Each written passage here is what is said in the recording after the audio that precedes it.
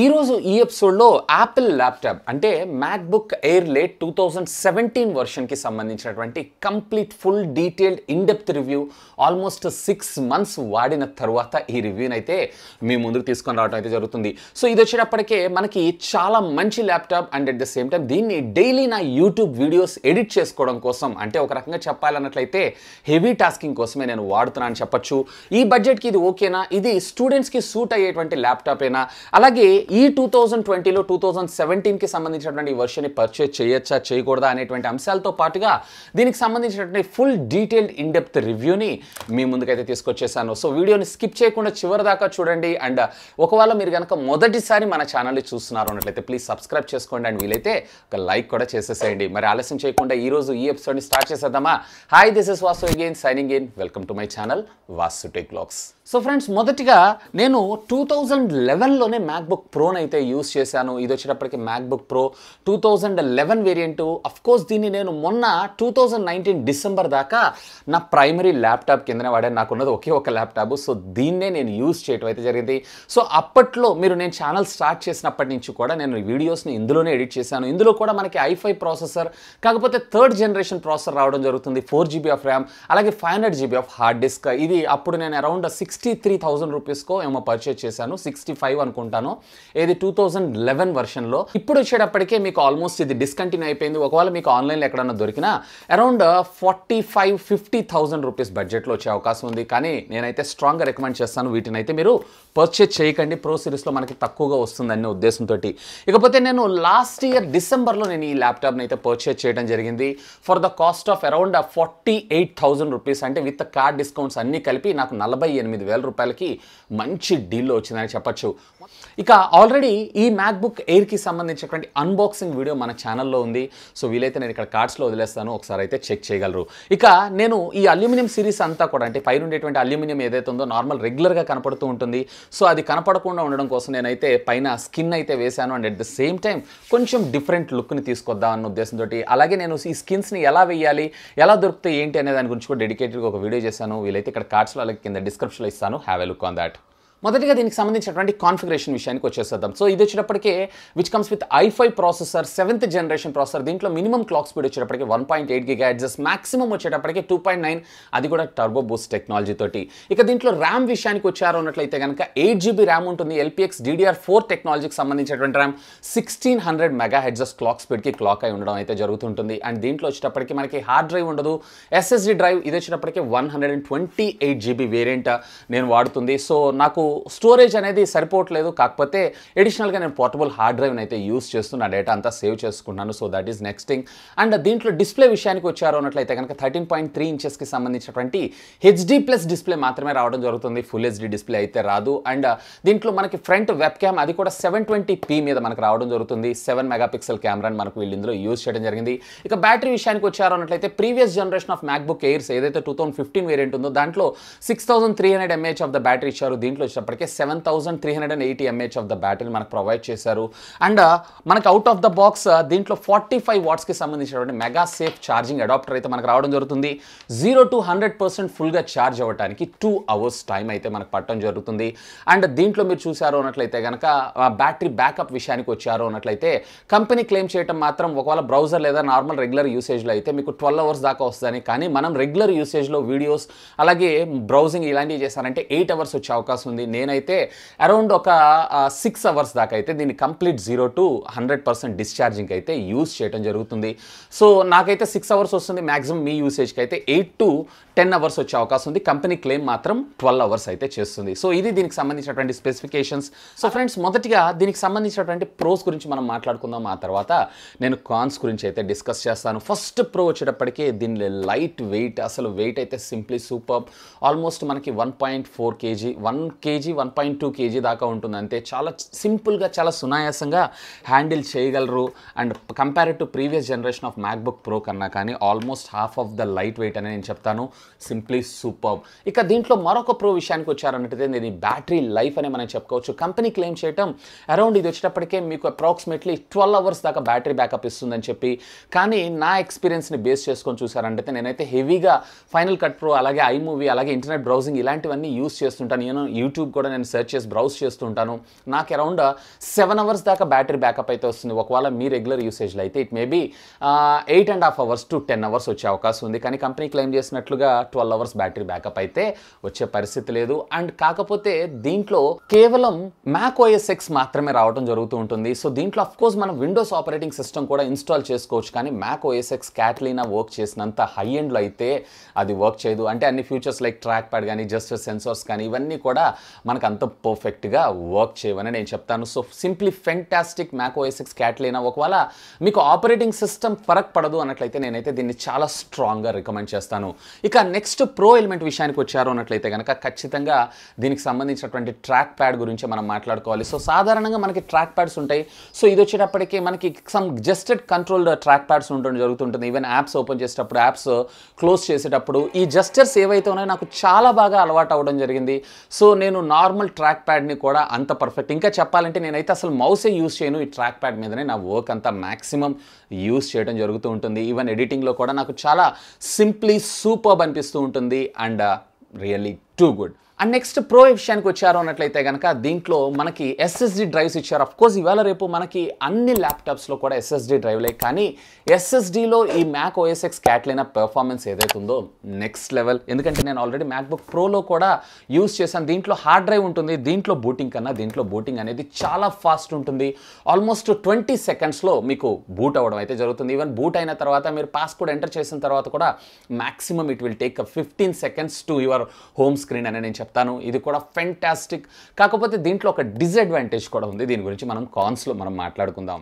ఇక next pro element విషయానికి వచ్చారు అన్నట్లయితే దీనికి సంబంధించినటువంటి కీప్యాడ్ గురించి మనం మాట్లాడుకోవాలి. Simply superb and regular keypad లాగా ఉంటుంది. డిస్టెన్స్ కూడా చాలా బాగుంటుంది. ఈవెన్ మనకి టైపింగ్ చేసేటప్పుడు ఎటువంటి ప్రాబ్లమ్స్ కూడా మనం ఫేస్ చేయం. ఈవెన్ ఇందులో మనకి బ్యాక్ లైట్ ఇచ్చారు. అఫ్కోర్స్ ఇవాళ రేపు మనకి బ్యాక్ లైట్ కామన్ అయిపోయింది ప్రతి కంపెనీ, కానీ ఫస్ట్ ల్యాప్టాప్స్లో బ్యాక్ లైట్ని ఇంట్రడ్యూస్ చేసింది యాపిలే.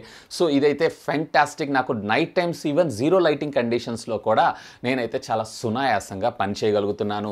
ఇక స్క్రీన్ సైజ్ అయితే 13.3 ఇంచెస్, దట్స్ ఓకే. కాకపోతే దీని గురించి కూడా ఒక కాన్ ఉంది, దాన్ని కూడా మనం కాన్లో మాట్లాడుకుందాం. అండ్ నెక్స్ట్ దీని పెర్ఫార్మెన్స్ గురించి మాట్లాడుకోవాలి. సో దీని పెర్ఫార్మెన్స్ మనకి i5 దీంట్లో 7th జనరేషన్ ప్రాసెసర్ ఇచ్చారు. దాంట్లో పెద్ద విషయం ఏందని అనుకుంటారు, కానీ దీని ఆప్టిమైజేషన్ ఏదైతే ఉందో నెక్స్ట్ లెవెల్. ఇది వచ్చేటప్పటికే నాకు almost i7లో 8th generation processor experience ఏదైతే మీరు విండోస్లో తీసుకుంటారో సేమ్ ఎక్స్పీరియన్స్ని మీరు ఇందులో అయితే తీసుకోవచ్చు.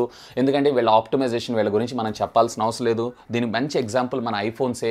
వీటిలో వచ్చేటప్పటికే కేవలం మనకి 2GB లేదా 3GB లేదా 4GB ర్యామ్స్ని మాత్రమే మనకు ప్రొవైడ్ చేస్తారు. ఇప్పుడు నేను వాడుతుంది ఏదైతే ఉందో 3GB ర్యామే, కానీ ఈ రోజు కూడా స్టిల్ ఎక్కడ నాకు హ్యాంగ్ ల్యాగ్ అవ్వటం అనేది లేదు. సేమ్ అదే విధంగా ఇందులో వాడేటువంటి ఆపరేటింగ్ సిస్టమ్ అలాగే దీని హార్డ్వేర్ ఆప్టిమైజేషన్ ఏదైతే ఉందో ఇది నెక్స్ట్ లెవెల్ అని నేను చెప్తాను. ఇది సింప్లీ సూపర్. ఒకవేళ మీ వర్క్ కనుక యాప్ రిలెవెంట్ కాకుండా, అంటే మీరు ఏదైనా ఆటోక్యాడ్ డిజైనర్లో ఇట్లాంటివి కాకుండా మీరు ఏదన్నా బ్రౌజర్ లేదా ఆన్లైన్ అప్లికేషన్స్కి సంబంధించినటువంటి వర్క్స్ ఎక్కువగా చేస్తున్నారు, లేదా మెయిల్స్ పంపించడం, మెయిల్స్ రిసీవ్ చేసుకోవడం, లేదా ఎక్సెల్కి సంబంధించినటువంటి వర్క్స్ ఎట్లాంటివి చేస్తున్నారు అన్నట్లయితే డామ్ షూర్ నేనైతే స్ట్రాంగ్గా రికమెండ్ చేస్తాను. ఒకవేళ యాప్ అయితే కనుక ఒకవేళ మీకు ఇందులో కాంపాక్ట్ ఉందా లేదా, యాప్ ఇందులో రన్ అవుతుందా రన్ కాదా అనేది ఒకసారి వెరిఫై చేసుకోండి. రన్ అయితే తీసుకోండి. అండ్ నెక్స్ట్ ప్రో విషయానికి వచ్చారు అన్నట్లయితే దీనికి సంబంధించినటువంటి థెర్మల్ మేనేజ్మెంట్ అని చెప్పుకోవచ్చు. ఈవెన్ ఇదంతా కూడా మనకి అల్యూమినియం బాడీని యూజ్ చేసినా కానీ సాధారణంగా మనం వాడేటువంటి ల్యాప్టాప్స్ అన్నిటిలో కూడా పాలికార్బన్కి సంబంధించినటువంటి ప్లాస్టిక్ మెటీరియల్స్ని యూజ్ చేస్తూ ఉంటారు.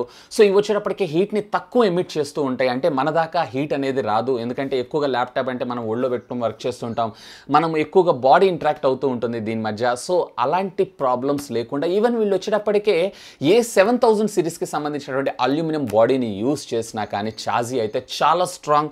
ఈవెన్ ఇది వచ్చేటప్పటికే నా చేతిలో నుంచి కూడా ఒకసారి కింద పడ్డది, ఒక చిన్న డెంట్ తప్ప ల్యాప్టాప్కి అయితే ఏం కాదు. సో అంత స్ట్రాంగ్ బాడీతో దీన్ని డిజైన్ చేశారు. అండ్ అఫ్కోర్స్ అల్యూమినియం అయినా కానీ ఇది ఈవెన్ మీరు మీ ఒళ్ళో పెట్టుకొని మీరు వర్క్ చేస్తున్నా కానీ మీకు అంత హీట్ అనేది రాదు.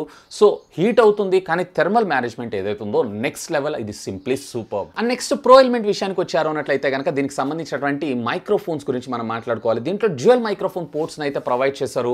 వీడియో కాలింగ్, వీడియో చాటింగ్ లేదా జూమ్ మీటింగ్స్ ఇట్లాంటి వాటి అన్నింటిలో స్పెషల్గా మీరు ఒక ఎడిషనల్ ఇయర్ ఫోన్స్ లేదా ఎడిషనల్ బ్లూటూత్ యాక్సెసరీస్ వాడాల్సిన అవసరం లేకుండా చాలా క్రిస్టల్ క్లియర్ వాయిస్ని అయితే అవతల వాళ్ళకి ట్రాన్స్ఫర్ చేయడంతో పాటు మనకి అవతల వాళ్ళ ఆడియో కూడా స్టీరియోఫోనిక్ స్పీకర్స్ ద్వారా మంచి అవుట్పుట్ని అయితే ప్రొవైడ్ చేస్తున్నారు. సో స్పీకర్స్ కూడా బాగున్నాయి, కానీ ఇంకొంచెం బెటర్ సౌండ్ ఇస్తే బాగుండేది అనిపించింది.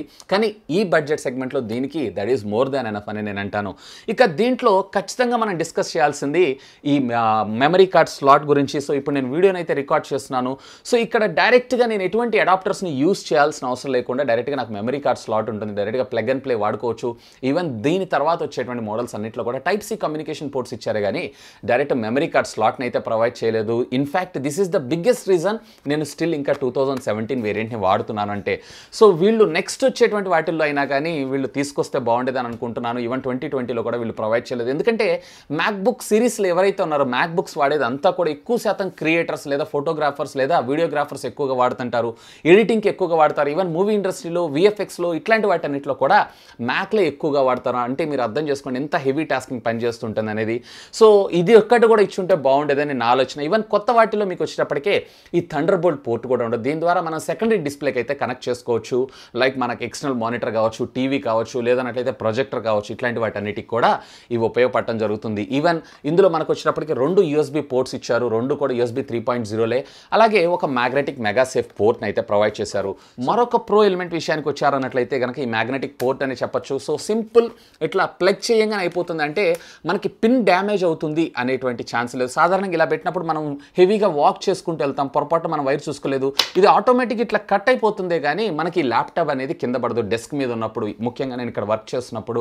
సో నార్మల్ ల్యాప్టాప్స్లో అయితే పిన్ సిస్టమ్ ఇస్తారు కాబట్టి ఇవన్నీ కొన్ని ప్రాబ్లమ్స్ ఉండే అవకాశం ఉంది. ఇది మ్యాక్సిమంలో మ్యాక్సిమం అంటే జస్ట్ ఇట్లా టచ్ అయినా జస్ట్ కనెక్ట్ డీటాచ్ అవుతుంది and at the same time నెక్స్ట్కి వెళ్ళిపోతుంది కాబట్టి మనకి ఎటువంటి ప్రాబ్లం అయితే ఉండదు. ఇది ఒక మంచి విషయం అని మనం చెప్పుకోవచ్చు. ఇక దీంట్లో మరొక ప్రో ఎలిమెంట్ విషయానికి వచ్చారంటే ఖచ్చితంగా మనం దీనికి సంబంధించినటువంటి యాపిల్ ఎయిర్ ట్రాన్స్ఫర్, అదేనండి ఎయిర్ డ్రాప్ గురించి అయితే మనం మాట్లాడుకోవాలి.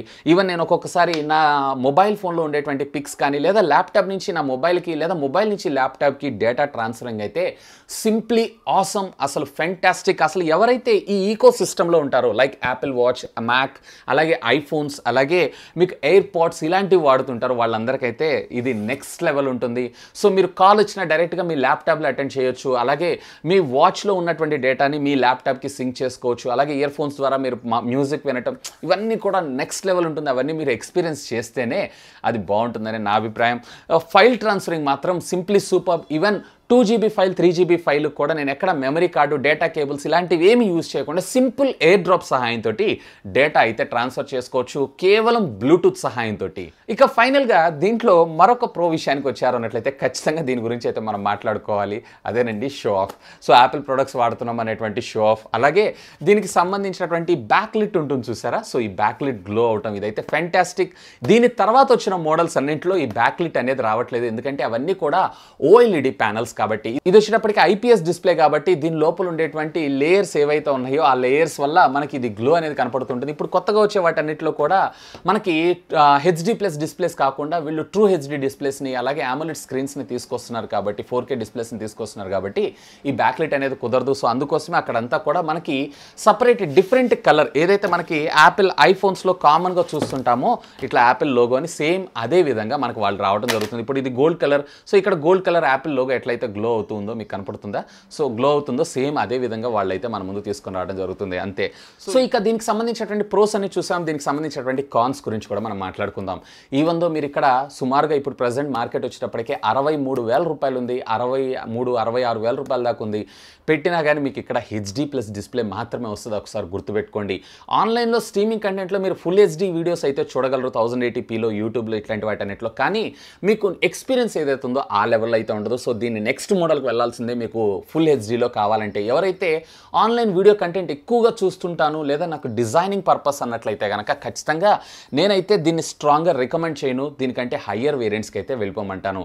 అండ్ నెక్స్ట్ దీంట్లో మరొక కాన్ విషయానికి వచ్చారు అన్నట్లయితే దీనికి సంబంధించినటువంటి వెబ్ కెమెరా గురించి మనం మాట్లాడుకోవాలి. ఈవెన్ ఈ రోజు కూడా వీళ్ళు వచ్చేటప్పటికే మనకి కేవలం 5 మెగాపిక్సెల్కి సంబంధించినటువంటి హెచ్డి రెడీ కెమెరాని మాత్రమే మనకు ప్రొవైడ్ చేస్తున్నారు. 2020లో 5 మెగాపిక్సెల్ అలాగే అది కూడా హెచ్డి కెమెరాని ఎవరు ఎవరు యూజ్ చేస్తారండి. సో ఇక్కడ మనకి ఆన్లైన్ మీట్ చేసేటప్పుడు మళ్ళీ నేను ఇక్కడ నా ఫోన్ మీద అయితే ఆధారపడాల్సి ఉంటుంది. అఫ్కోర్స్ దాంట్లో కూడా 7 మెగాపిక్సెల్ కాకపోతే 1080p ఉంటుంది కాబట్టి అది కొంచెం బెటర్గా వచ్చేటువంటి అవకాశం అయితే ఉంది. ఇకపోతే దీంట్లో మరొక కాన్ విషయానికి వచ్చారు అన్నట్లయితే దీంట్లో ఉన్నటువంటి ర్యామ్ ఏదైతే ఉందో 8GB ర్యామ్ 128GB వేరియంట్ని తీసుకొస్తున్నారు. సో దీంట్లో 16 256GB వేరియంట్ని కూడా తీసుకొస్తే బాగుండేదని నా ఆలోచన. ప్రీవియస్లీ తెచ్చారు కానీ ఇప్పుడైతే అవుట్ ఆఫ్ స్టాక్, కేవలం ఒకే ఒక వేరియంట్ని వీళ్ళు మనకి అమ్మటం అయితే జరుగుతుంది.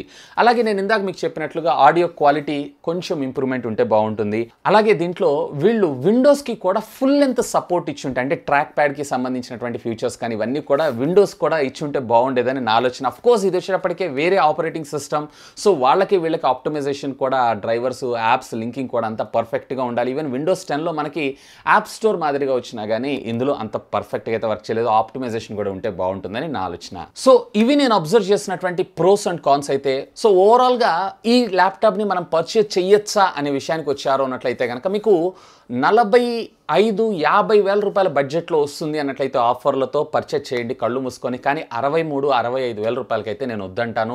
ఈవెన్ ఇది మీరు పర్చేజ్ చేసినా కానీ దీంట్లో నేను ఎక్కువగా బ్రౌజింగ్ వాడతాను and at the same time నేను ఆన్లైన్కి సంబంధించినటువంటి యాప్ ఓకే ఉంటుంది, ఎక్కువ బ్యాటరీ బ్యాకప్ కోసం చూస్తున్నాను అని అంటే బాగుంటుంది. కానీ మీకు మళ్ళీ యాప్ రిలేటెడ్ వర్క్ అంటే అఫ్కోర్స్ దీంట్లో ఫోటోషాప్ ఉంటుంది, వీడియో ఎడిటింగ్ చేయొచ్చు. అంటే ఫోటోగ్రాఫర్స్, ఆడియో వీడియో ఎవరైతే క్రియేటర్స్ ఉంటారో వాళ్ళ వరకు ఓకే. క్రియేటర్స్ కాకుండా ఏదైనా యాప్ డెవలప్మెంట్ చేస్తుంటారు చూసారా, సో వాళ్ళకైతే ఇది అంత ప్రాపర్గా పర్ఫెక్ట్గా వర్క్ కాదని నేను చెప్తాను. So Amazon I'm a creator and నాకు ఎక్కువగా ఆన్లైన్ బ్రౌజింగ్ ఎక్కువ ఉంటుంది and at the same time Photoshop, ఇందులో కూడా మనకు ఫోటోషాప్ వస్తుంది, ప్రీమియర్ వస్తుంది, final cut pro, I movies అన్నీ నేను వర్క్ చేస్తుంటాను కాబట్టి యాజ్ ఎ క్రియేటర్గా నాకైతే ఇది ఫుల్లీ సాటిస్ఫైడ్. నార్మల్గా యూసేజ్ కోసం చూస్తున్నారు అన్నట్లయితే, అంటే normal usage college students browse కోసం లేదా వాళ్ళ ప్రాజెక్ట్ వర్క్ కోసం చూస్తుంటారు చూసారా, వాళ్ళందరికీ కూడా ఇది బాగానే ఉంటుంది.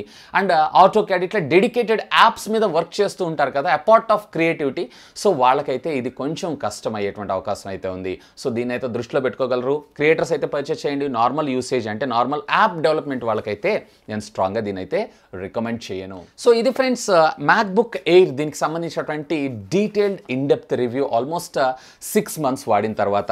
హోప్ ఈ వీడియో మీకు నచ్చిందని నేను ఆశిస్తున్నాను. ఒకవేళ ఈ వీడియో మీకు నచ్చినట్టయితే ఒక లైక్ చేయండి, అలాగే దీన్ని మీ ఫ్రెండ్స్ అందరితో షేర్ చేసుకోండి. అండ్ మీరు కనుక మన ఛానల్ని మొట్టమొదటిసారిగా చూస్తున్నారు అన్నట్లయితే ప్లీజ్ సబ్స్క్రైబ్ చేసుకుని నన్ను సపోర్ట్ చేయండి. ఎందుకంటే మీ అందరి కోసం ఇలాంటి లేటెస్ట్ ఎన్నో గ్యాడ్జెట్స్ సంబంధించినటువంటి అప్డేటెడ్ ఇన్ఫర్మేషన్తో పాటు వాటి unboxing, reviews, tech news, informative videos ఎన్నో మన ఛానల్లో మీకోసం తెలుగులో తీసుకొని రావడం జరుగుతుంది. That's all for today. This is Vasu signing off. Have a great day.